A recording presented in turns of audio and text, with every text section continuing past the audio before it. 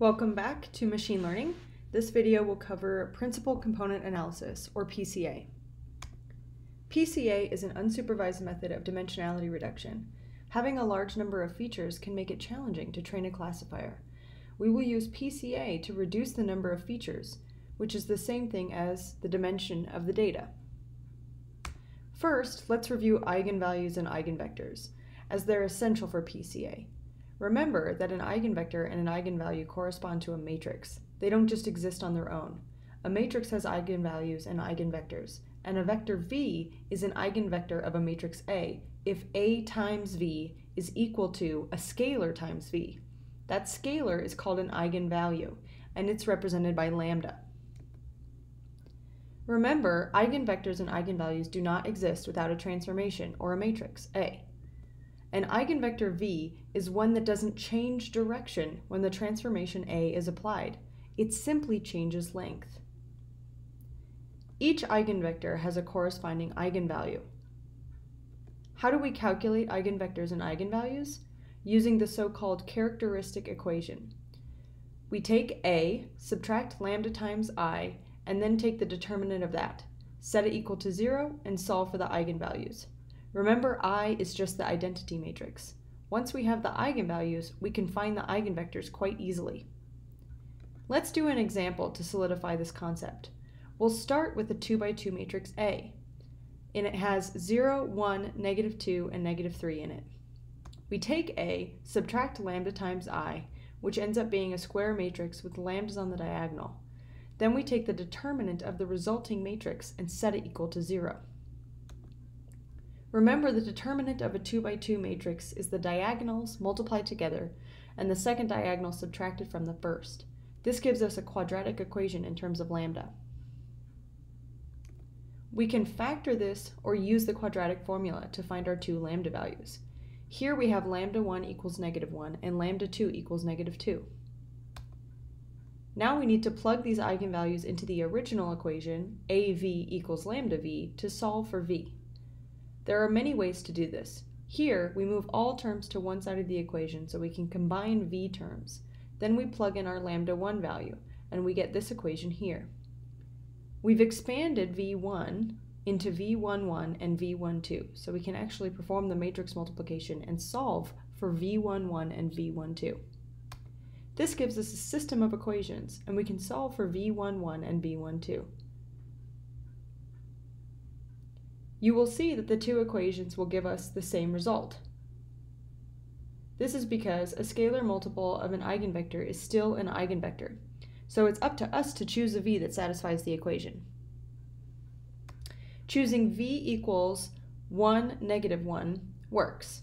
This little k1 in front is just saying what I just said, which is that any scalar multiple will work. Now we can do the same thing for V2, and we get V2 equals 1, -2. We typically want to normalize eigenvectors. We want them to have length 1. We can get them to have a length of 1 by dividing by their length. So we take V1 and divide by the length of V1. What's the length? The L2 norm. We do the same thing for V2, and this is what we get. Now that we're all comfortable with eigenvectors and eigenvalues again, we can jump right into PCA. There are 8 steps to the algorithm, as we'll cover it in this class. You'll see that there are many variations of this algorithm. Some will have 4 steps, some will have 12. It's all the same stuff, just split up differently. Step 1, calculate the average for each feature. This will be denoted by X with a little bar over it. Step 2, subtract the mean of each feature from every sample. Step 3, divide each feature by its standard deviation. We now have a new matrix Z to represent our data, which has been centered and standardized. Step 4, compute the covariance matrix like so, Z transpose Z. Step 5, compute the eigenvectors and eigenvalues of the covariance matrix. Step 6, sort the eigenvalues, along with the eigenvectors, from largest to smallest. Step 7, select the k eigenvectors with the largest eigenvalues. We will call this smaller matrix U. Step 8, project the data onto U. The projected data is referred to Z star, and it is Z times U. This gives us our data in a new space that has a reduced number of dimensions. Let's go through an example to see that it isn't all bad. We have some two-dimensional data. This just means that we have two features, x1 and x2. I have the data in a table here on the left and plotted on the right. First, we need to calculate the average for each feature. And we get the average for x1 is 3.07, and the average for x2 is 3.23. Now we need to subtract the mean of each feature from every sample, and we get this new data on the right. This data is referred to as centered, because if we were to calculate the mean of both features, now they would both be 0. So we shifted the data to the origin. So it's centered, and it looks like this. I've changed the axes just so that everything's equivalent, so it's from -4 to +4 on both the x and y axis, so that when we plot the principal components, it looks nice. Next, we need to divide each feature by its standard deviation. Remember that the standard deviation is calculated like this. You take every sample, subtract the mean, and square the result, summing them all up, dividing by the number of samples, and then taking the square root. Lucky for us, we've already subtracted the mean. We find the standard deviation of feature 1, and we get 1.38, and for feature 2, we get 1.88. Dividing by the standard deviation, we now have the data on the right, and here it is plotted. We can see that the standardized data takes up less space than the centered data. This becomes our Z matrix, which is our original data centered and standardized. We're done with all our data processing, so now we can get to the meat of the algorithm. We need to compute our covariance matrix.